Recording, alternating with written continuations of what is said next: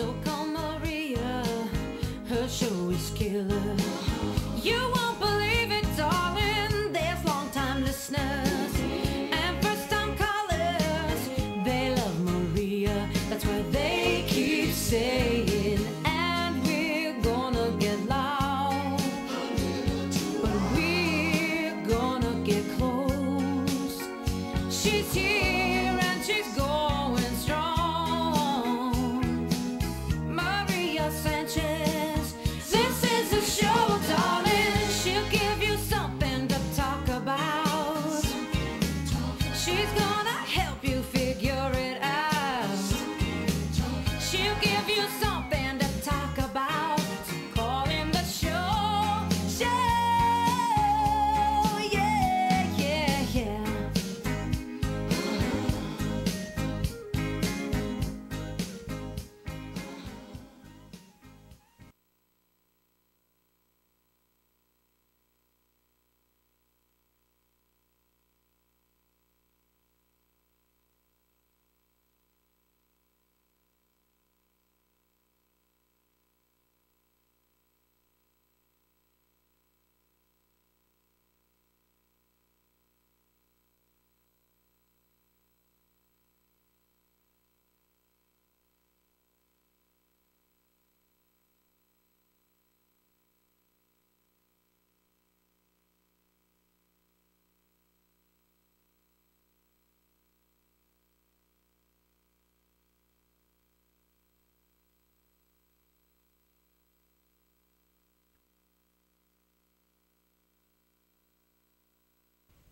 Well, you shouldn't be late. Welcome to the Maria Sanchez Show. Thank you so much for watching. We are live. It's Tuesday, November 23rd, and we're here from 4 o'clock on Monday through Friday. And then also as the needs in the community and the county prevail, we're there for you. So please contact us via the website at kadytv.com, which you know that's why you're here, because you're watching us on the website. But if there's an event that you'd like us to help promote or to learn more about, or there's an issue in your community that you'd like us to help explore, or you want us to be there, just let us know. I'm Maria at kadytv.com, and then that way we can see how our manpower is and how the logistics are, because obviously as the year comes to a close, there's a lot going on, not only with the holidays, but the end of the year and the businesses and etc. So without further ado, if it's Tuesday, that must mean that it's Suze Montgomery in studio with us. We have senior segments with Suze, and Suze has brought a guest today. One of my favorite people. And actually, Bob, you can introduce yourself, but this is, and he will tell you his story in just a moment. But Bob, just a little bit of a background. I met Bob when he was a resident and he was rehabbing from some surgery in our facility at the Ventura, which is next door to the townhouse. And Bob became an active participant in our class. And now he is graduated, he is home, he's rehabbed back with Lois, back at home again. And Bob and Mark pretty frequently come in on Mondays and still join our class, which is great because they always add so much to our class. But Bob's got a great story, and I think this is what's going to be exciting. So I'm going to just shut up and let Bob roll and introduce himself. Well, as you've noticed, I'm Bob McCampbell. I grew up in these parts. I was born in the old St. John's Hospital in Oxnard. It's since been demolished. I don't know how they could have possibly have demolished such a wonderful site, but it's gone. I had the honor of being born there mainly because of the only hospital around these parts. My folks really lived in Fillmore, where I spent the first 5 years of my life. And, then I managed to get into 4 or 5 different schools in the first grade. I don't think that propelled me on to greatness, but... Did you fail? No, I didn't okay. fail. You No, just got to ask that question. It only took me a year to get, I had the standard time. Did you move a lot? Is that what happened? Yes, it moved a bit. And moving along with my rather ordinary life, as a child, I grew up in Ventura Avenue. It was a great place for youth. It's a real American setting with good swimming holes in the old Ventura River, and where boys all went bare butt, you know, and they wouldn't be caught dead in a bathing suit there in those days. I never heard this story. So skinny dipping, hey? In those days, it wasn't against the law. You know, Is it against the law? to be, what is that called, public nakedness or something? Oh, geez. Glad we didn't know that. Yeah. Anyhow, I did have a wonderful youth out on the environs of Ventura Avenue and the great river that was unimpeded flowing through there. I had one of the better things that happened to me in my youth is my mother. She was a bit of a tennis player, and that was something for those days. She had gotten her dad to build, she and her sister, a tennis court. Wow. Sort of a dirt one, I think. I never saw it, but That's pretty progressive. Or a precursor to clay. They took the Sears Roebuck or Montgomery Ward catalog, I think, and ordered tennis equipment. How neat. Somewhere they'd seen and heard or read about tennis. And she dragged me out to tennis courts when I was about 10 years old, and I was very reluctant to do that. I thought it was a sissy sport, or I'd be labeled as one, and I was in danger of that anyway because I was a pretty little guy at that time. But at any rate, she insisted, and we played some tennis, and she taught me the rudimentary parts of it, and I finally got thinking that's kind of fun. And as I went to junior high school, the old Cabrillo High School there, but then was going between the 7th and the 10th grade. Now, is that Cabrillo Middle School Yeah, currently? that's it. Okay, before they built a high school here? That was the high school? No, it wasn't a high school. It went through the 10th grade. Okay. They had 3 more grades. The 9th. So that would be like through the Junior high is what we call it. Yeah. It was called a junior high there. Okay. But it stopped at the 10th grade. You moved on to 11th, 12th. Yeah, it was just about 11th and 12th. I was trying to add another grade to high school. Remember, yeah. What confused me is the then high school of 11th and 12th grade was part of the junior college, and you could go to the 13th and 14th grade. Oh, I never heard of such a thing. For a while there was that. It was considered a community college then? Or it was... I don't know. I should have researched that. What was your family's business? What did your parents do? My dad was superintendent of the Seaside Oil Refinery out on the avenue, and we were very lucky, had such a wonderful escape from the Depression. I never knew there was a Depression, except some of my friends in the neighborhood were certainly hurt by it, and families were in dire straits. But we took vacations, and my gosh, he made over $200 a month all through. That was big money. Big money. It was huge money. Everybody else was in lines. Yeah. Well, anyhow, that part sort of my life growing up. As I got later on, I went to my folks, unfortunately, split up, and that was a tragedy. No, you were in school when this happened? Yeah, I was in about the 6th or 7th grade, I think. Oh boy, that's pretty dramatic for a kid. I was a non-sibling, so I was the only child. Oh my God. And that was a bad thing. The good thing was I ran into a boy named Gordon Kimball, whose family has a nice road named after him. Yeah, is that the same? Yeah. Oh, our new community park? Yeah, and he was a tennis player.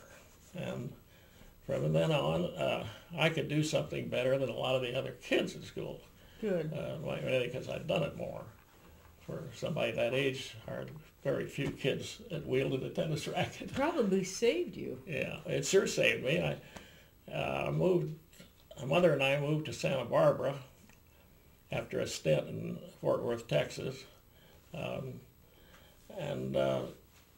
I went through high school there, and a highlight of my high school days was being able to play tennis, and ability to play on the tennis team, which was big stuff there then. It wasn't considered something that was out of left field. In Santa Barbara circles. Yeah. It was a good time, and even got to play. I was the last man on our team of 8 players, and I was playing doubles, and the coach put me on with the number 1 guy who was a ranked player in Southern California, and we were playing against Jack Kramer, who was an all-time famous That's player. huge. It was an odd situation, and the Montebello team put Kramer on, took him off the singles list because he figured he had 2 or 3 singles players that could win their matches, and he knew that the last man on their team needed a little help, and so my partner, number 1 Ventura guy, or Santa Barbara guy at that time, and I played Jack Kramer as the semifinals of the CIF, and we won the clinching match. Boy. Playing against them. And my first tennis racket was a Jack Kramer racket. Mine too. Wood racket, which I Me still too. have to this day. This is a big deal. A lot of people played with those. Yeah. We're going to take a quick break. Sure. So, and then we'll be back with, we're visiting with Bob McCampbell and Suze Montgomery. It's seniors, Suze and seniors, and somehow I fit in there. And you're watching the Maria Sanchez Show right here on KEDYTV.com.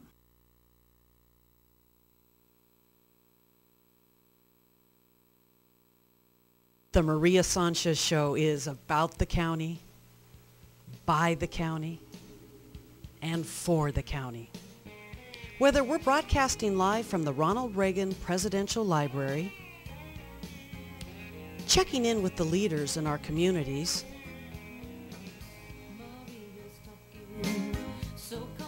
hearing from our elected officials,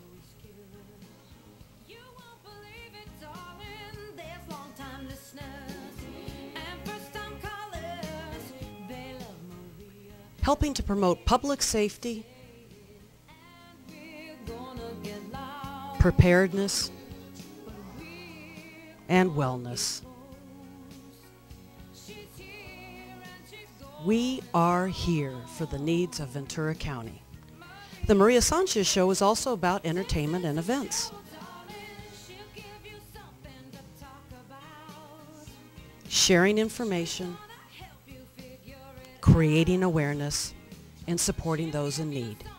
Won't you join us as we rewrite the rules of local television on the Maria Sanchez Show at www.kadytv.com.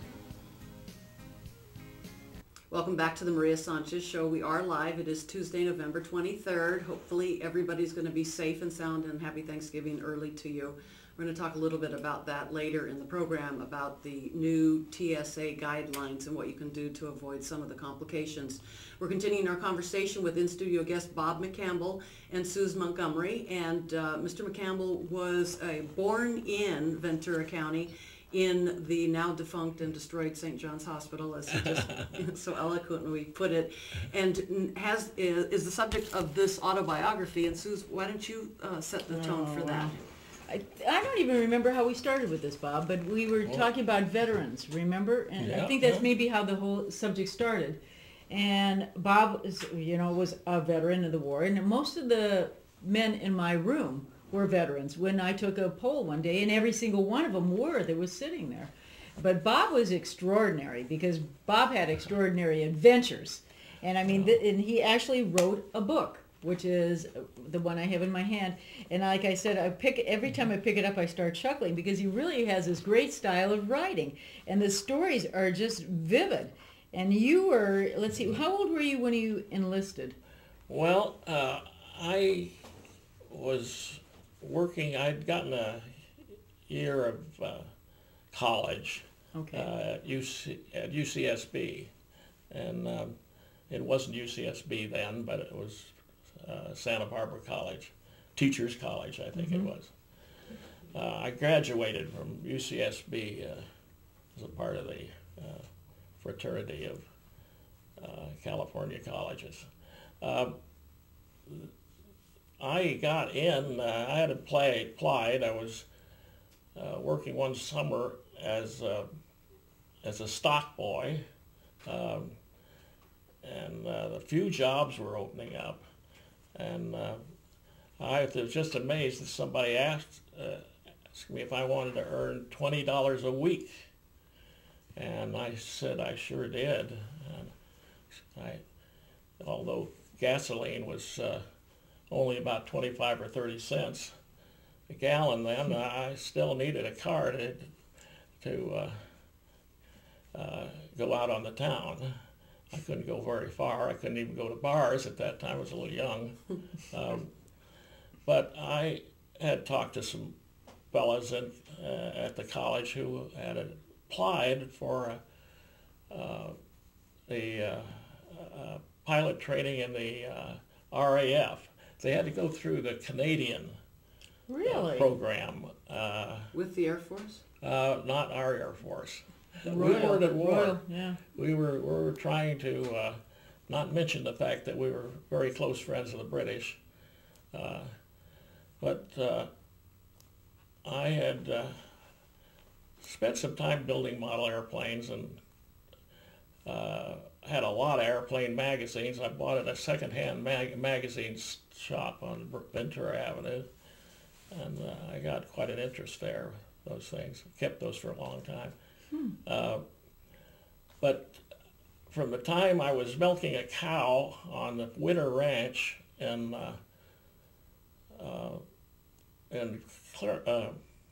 Ontario area, Covina, I guess it was closer to, beautiful ranch.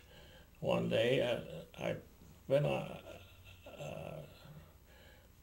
been working there for the summer between my junior and senior year in high school in Santa Barbara, and I was milking a cow, and the radio that was broadcasting my music, which is good bandstand jazz, you know, at that time, was interrupted to say that the Germans had invaded Poland, and by treaty, the French and the British had declared war on Germany. Wow. And I got thinking, gee whiz, that's very big stuff. I thought maybe I might be involved in that sometime. I was still 16, 17 years old. And but I still kept my interest up from that time. Gave up cow milking. That was just one of my jobs, but at that time, and it was a good one.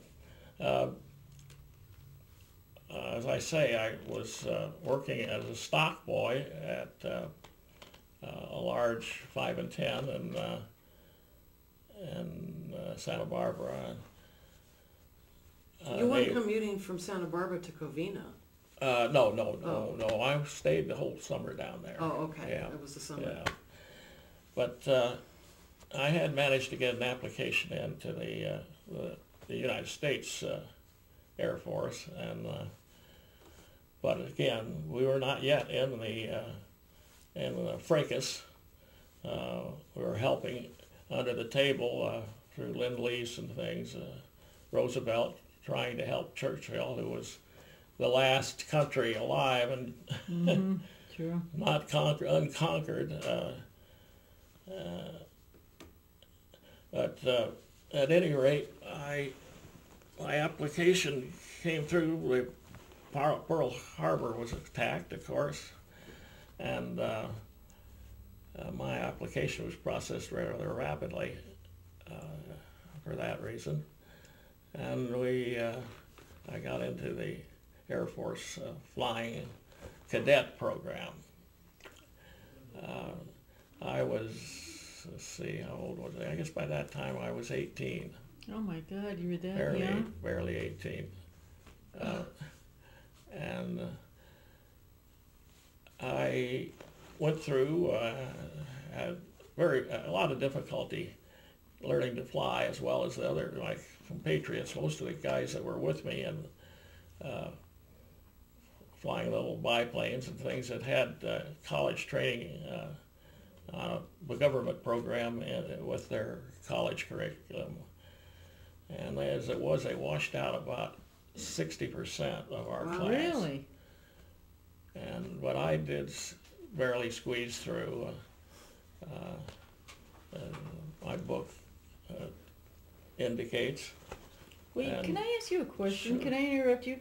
I noticed on the back here, and I've noticed this before, but I think everybody at home should be aware of this as well.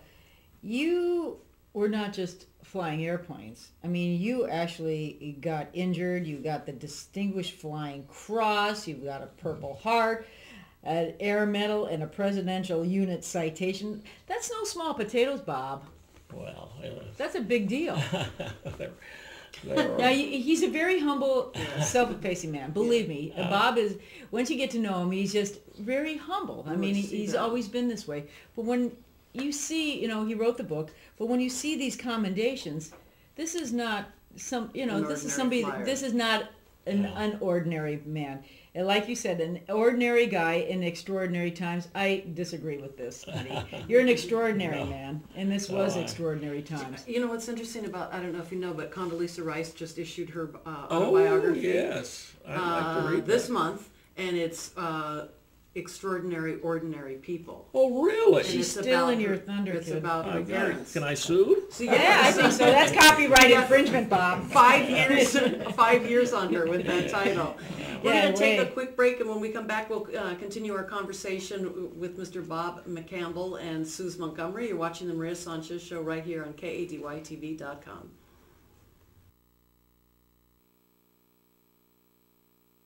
The Maria Sanchez Show is about the county, by the county, and for the county. Whether we're broadcasting live from the Ronald Reagan Presidential Library, checking in with the leaders in our communities,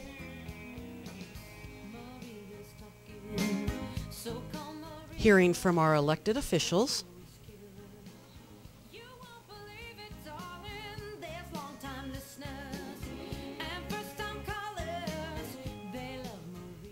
helping to promote public safety, preparedness, and wellness. We are here for the needs of Ventura County. The Maria Sanchez Show is also about entertainment and events. Sharing information, creating awareness, and supporting those in need.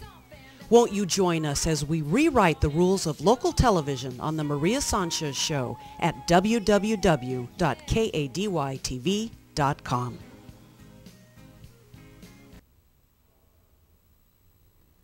Welcome back to the Maria Sanchez Show. We're live. We're live every Monday through Friday at 4 o'clock, and today's Tuesday, November 23rd, so you know we're live.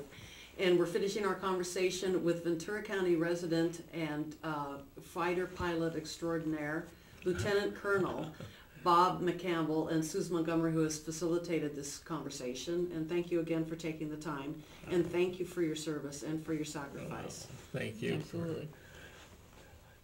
Your kind words. I never thought of myself as a fighter pilot. Got through flying school fairly easily after going through the steps, basic, primary, basic, and advanced, and I initially was sent up to Painfield, Washington, to fly fighter planes. Somehow they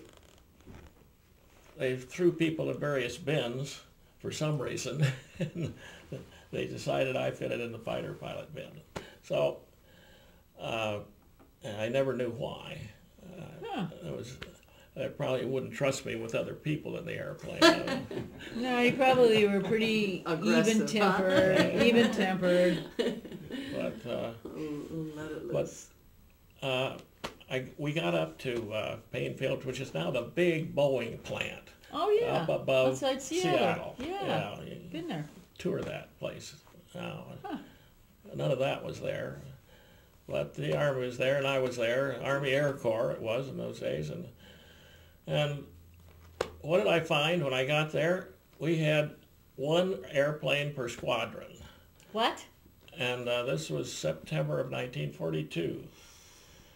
And almost a year till the anniversary of the heinous crimes that Japan Right. led us to. But one plane? One plane? One plane per squadron, that's all we had. So, Shared planes? that, you can imagine there was an argument with that, I'm sure, in amongst the brass as to which airplanes to send overseas and which one to take for people training. They fairly quickly overcame that, and we did, as a few months went by, started getting some airplanes out of the assembly line, and that was an interesting time. It was the airplane that I was given was a P-39, given, not given, I was stuck in, and it was not the greatest airplane in the world.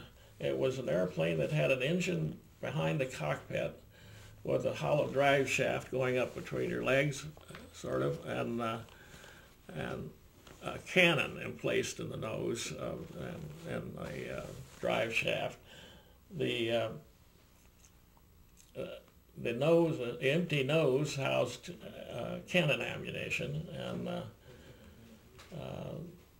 the plane was, you can imagine, an airplane that had cannon shells in the nose and fired them would have some problems with balance. They were imbalanced in certain times, and so they had to, we flew them most of the time with sandbags in the nose. Oh my And God.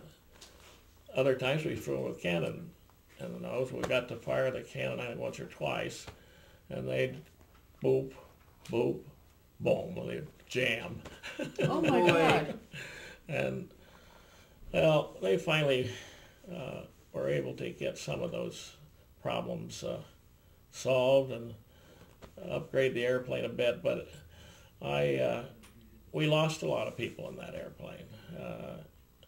We've got... Is it because of a malfunctioning of the plane? Or was it pilot error? I'd like to say it was malfunctioning of the airplane. The problem I had, I was up doing aerobatics, and which of course you had to learn to do well and practice to be a fighter pilot. And suddenly I found myself tumbling heel over kettle, and then coming out in a flat spin, nose high flat spin, and I dropped the landing gear and everything, flaps, gunned it wide open, and nothing happened. I was just coming down like a leaf. Oh my gosh. Relatively slowly, but fast enough to kill me. And when I got down out of the government's altitude into mine, I decided to get out. But that airplane had two little car-like doors on each side of the cockpit, and car-like handles inside, something like the cars that we had in those days. They're a little different than our handles today, but Sure, I remember. I tried to get out of the thing, and I couldn't get them open. I neglected to pull some pins out, but I fumbled and finally hit as hard as I could, the door as hard as I could with my shoulder, and just rolled out with the door. Oy. And